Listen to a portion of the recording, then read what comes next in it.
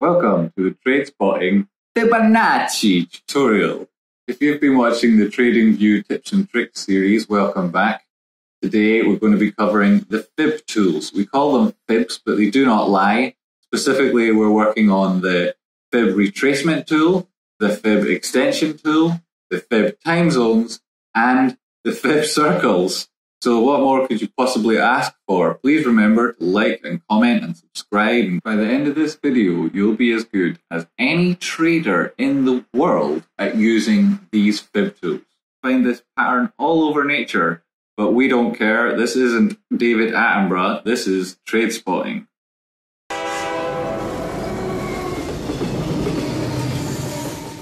Welcome back to the charts. Today we're going to be looking at the Fib-based tools, specifically Fib Retracement, trend-based Fib Extension, the Fib Time Zone, and our Fib Circles. If we star them here, they show up here, which is our favorite drawing panel apparently, which allows us to also turn off these drawing panels, which gives us a much bigger space to work in. Before you do any Fib analysis, it's very wise to initially draw in your horizontal levels of support and resistance, which on TradingView is super simple with the keyboard shortcut Alt-H, which will drop your line right on top of your crosshairs just did there. Now that was quick and easy. You'll see I have changed the settings on my horizontal lines so that they are dotted lines rather than straight lines and orange with a slightly reduced opacity. That means I can see them, but they don't stand out too much, cluttering my view. Now, the Fib Retracement tool. There's three important things to bear in mind before you draw one of these. First off, it always goes left to right. Secondly, in a downtrend, you go from the top to the bottom, and in an uptrend, you go from the bottom to the top. We'll start in our 2018 downtrend, which would mean we start at the top. And the third thing to remember is, well, you hear people say only go body to body or only go wick to wick. I feel that with Fib-based analysis, it's important to be accurate. If it was a geometric pattern we were studying and the price wicked up but reverted to our pattern, then perhaps we could dismiss that wick. But this isn't a geometric pattern. And it's important to focus on reality. So I say choose reality, choose wicks, choose life. All that being said, and bearing it in mind, let's draw our Fib retracement. We start at the top in a downtrend, we get the wick, and we go left to right. Here's our ultimate low. And now the first thing you'll notice is that the gaps between our high and our low have been filled with these lines. If you get up the default option, it'll also have on a very garish background. Reduce the opacity of, as you can see here. On the dark mode on TradingView, it makes the Fib colors look very 80s, so I like to get rid of the background. It also can get confusing when you're doing a study of confluence and you've got an awful lot of Fib levels on the go, so this will do for us for now. Within this Fib retracement, our levels are defined. The 0.786, 0.618, 0.5 and 0.382, 0.236. Now, all of these levels are important when trading various assets, but with relevance to Bitcoin, the three most important are the 0.382, the 0.5 and the 0.618. Another important area to note is between the 0.618 and the undrawn 0.65 is an area called the golden pocket. This is a very heavily respected point of retracement in Bitcoin. In order for our Fib retracement to be valid, the price must retrace. You see, it's in the name. It must retrace at least to the 0.236. When and only when you have a valid Fib retracement would it be appropriate to draw a trend-based Fib extension, because again, it's in the name. It's an extension of your retracement. So first you'll need to complete the retracement. Within this downtrend, there will have been many valid Fib retracements. Let's draw one now. So we'll hide this Fib level for the meantime, and we'll draw more Fib retracements. This time starting at our ultimate high and imagining we had got to this stage, this drop, and our prices had retraced. And they had retraced all the way, drag it across so we can get it over the price action, but keep it at the right level, we can see that the price retraced all the way up to the 0.786. Now, the point of Fib analysis is to measure the strength of trend for potential retraces, at which point in a downtrend you would sell the rally, or to look for points of reversal, that's at which point the trend will reverse. Also, of course, if we were in an uptrend, you'd be looking for pullbacks to buy. So at this point, we would have seen the price had retraced through the 0.382, through the 0.5, and even through our 0.618 and our golden pocket. This would lead us to wonder, had that trend indeed reversed? Ultimately, it was shown to have continued, but at this point, it would have been appropriate to draw a trend-based Fib extension. We've taken it from our high, we'd have gone to our next low, and then our next high. We can drag it again to the right while keeping it at the right price so that we can see those fibs over our price action. Now, as we can see, not only did it respect our initial fib completely, it also respected this fib and this fib extension very well, ultimately, and on this level, this level, this level, and again it could be said to have done well here. So now we have a very good example of a fib retracement and a fib extension in an appropriate time to have used it. But this was all 2018. What about now? Well, let's first draw a fib retracement. We'll take it the whole length of the move from our top to our bottom using wicks and going from left to right.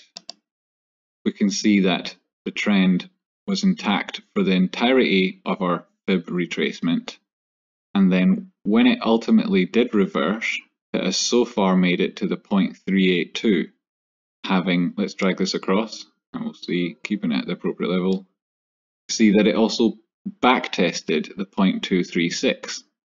So this would suggest a very strong upwards move at this point, but as we can see, it has stalled at the 0.382.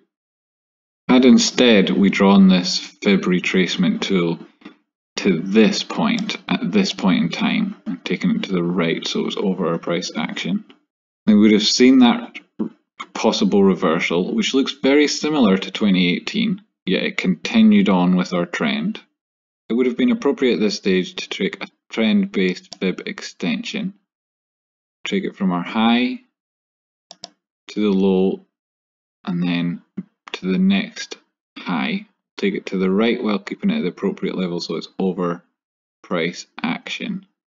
So you can see that not only did this trend respect Fib levels the whole way down through the retracement, but it also needed the Fib extension and still called many of the levels accurately. Now we've covered our Fib retracements and our trend-based Fib extensions. The more controversial two tools we'll be using today are the Fib time zone and the Fib circles. Now, a lot of people will tell you that Fib time zones are gobbledygook, they don't work, they're made up, and they're crazy. But if that was true, how am I about to draw one right now which does work, and why would TradingView provide it as a tool on their platform if it was gobbledygook? Those are two very good questions. So back to our 2018 downtrend. Again, you draw it from the top to the bottom in a downtrend. Here's the top. Here was our next bottom. It's very tight to see what's going on there, but we can zoom in. And although I dropped that on really quickly, and we've zoomed in to look what's going on very quickly, we can still already see immediately that there are areas of interest. Here, the price pivoted on a horizontal line of resistance. We missed it here, but that doesn't mean that this area is meaningless. You can also see that there are areas where the price didn't quite pivot on this line of horizontal resistance. Now, that doesn't mean that this area and this line are meaningless. We can look at it and say that because the price moved before it reached here, it was perhaps more of an aggressive move. Now, that one took us very far without much of a retracement. You can see here it caught the pivot again, more or less the same here. And at various stages, it provides lots of insight.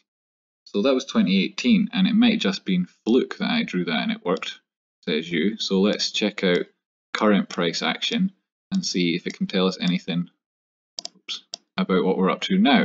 So we go again in a downtrend from our top to our next low. We see very close to catching this pivot, very close to catching this one, very close to catching this one. Again, where it was arrested in its drop. Here we caught which could arguably be said to be the start of this move, and here very close to the top of this move. Again, we caught a pivot here, and that was just drawn in a couple of seconds, and as you can see, it's the second one I've drawn, and again it's providing lots of insight into potential areas of where the price may pivot. So while you're never going to find a technical analyst worth their salt who'll tell you that time analysis works 100% of the time, all of the time, you will find the odd one or two who are very good at using this tool as part of a study in confluence and combining it with their other indicators, say for example their lines of horizontal support and resistance, or an RSI which would indicate the strength of trend. And those analysts can be quite successful in predicting potential prices and times where the market may move. Now on to our most ridiculed of the tools, but still providing us with insight,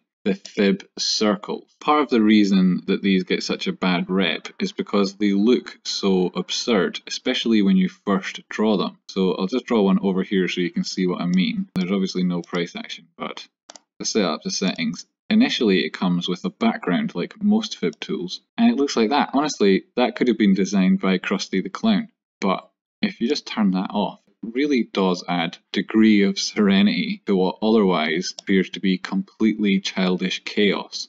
So we'll turn off the background, and better still, we'll remove that Fib circle. So back to 2018, and we'll see what would a Fib circle have done for us then. Similarly, downtrend from top to bottom and left to right. Our next point of interest would be, so hard to see at this zoom level, but it would be in around here. Let's extend that out and see what it tells us. So I drew that relatively quickly at quite a far zoom level, but I'm not going to change it now. Let's see what it shows us. So the price came in, it hit our 0.236. These fib levels are the same as our fib levels in our retracement. They're just constructed differently, but the red line here is our red line from our fib retracement, the 236, and so on. So you can see that when it reached it, it had a degree of a reaction here, it bounced off one here, it definitely had a point of interest here. Here you can see the confluence with our fib time zone and all of our fib retracement levels. Same thing happened in and around here, and then you could say that that was a point of interest, and then we broke out of our circle. So while it's easy to be cynical about these things, you can't say that it's entirely without value. You may find, as I've done at various times, that there are other tools which does the same job or an extra one as well, and it'll either be less clutter on your chart or complement other indicators you're using. But a lot of people like to know how to do this, even if you're not going to use it. And I would suggest that it's quite a common practice that I do and can be helpful to every so often do a study in confluence and include some time analysis with your efforts, because while it might not give you an 100% accurate prediction, it does do a very good job of focusing the mind on what is coming next, and that's a very important part of trend analysis. If this video were to get 1,000 likes and people were interested in knowing, I'll happily show you how I would construct a weekly study of confluence using Fib tools. I'll also throw in all my other indicators and tips and tricks about how I come up with a price. Should I start doing live streams soon, you'll all get to see that. You probably won't be able to avoid it. Okay, subscribe, like, comment, and then you'll definitely never be able to avoid me. All the best. And that's your fibs, folks. I'm sure you've had your fill. If you liked them, please like this video and comment and subscribe and that bell thing, and I'll see you in the next one. I've been Jamie. This has not been financial advice. This has been Tradespotting.